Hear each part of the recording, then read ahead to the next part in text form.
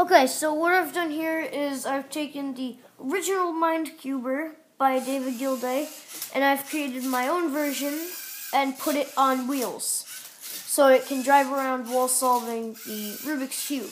I built this with two other people in STEM class, so I'm going to show you right now.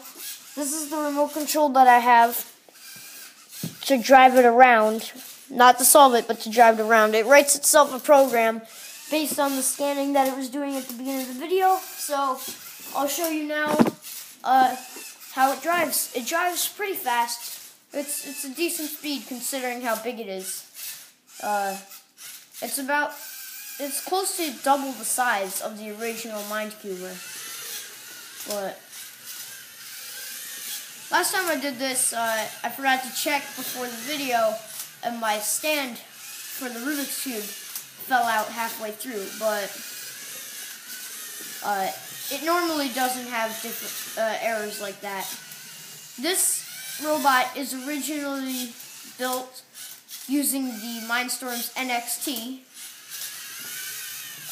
but I've put an EV3 on it so that I can control it from an app, which you cannot do with the NXT, I believe. So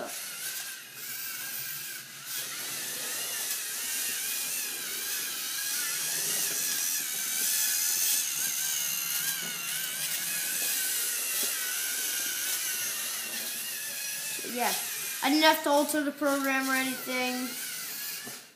I just kept it completely the same. I had to work around the whole Rubik's Cube solver, the Mindcuber. I had to work around it so that nothing got messed up, but I think it was worth it. What do you think? Well, you can't answer, so.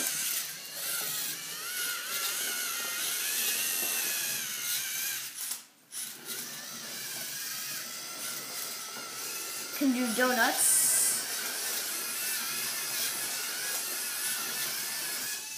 And I said before in my previous video, but I always try to mess it up, and it never works. It always solves it perfectly every time.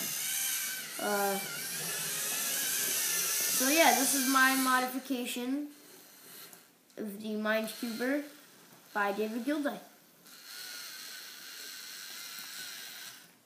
Sweet. So, bye.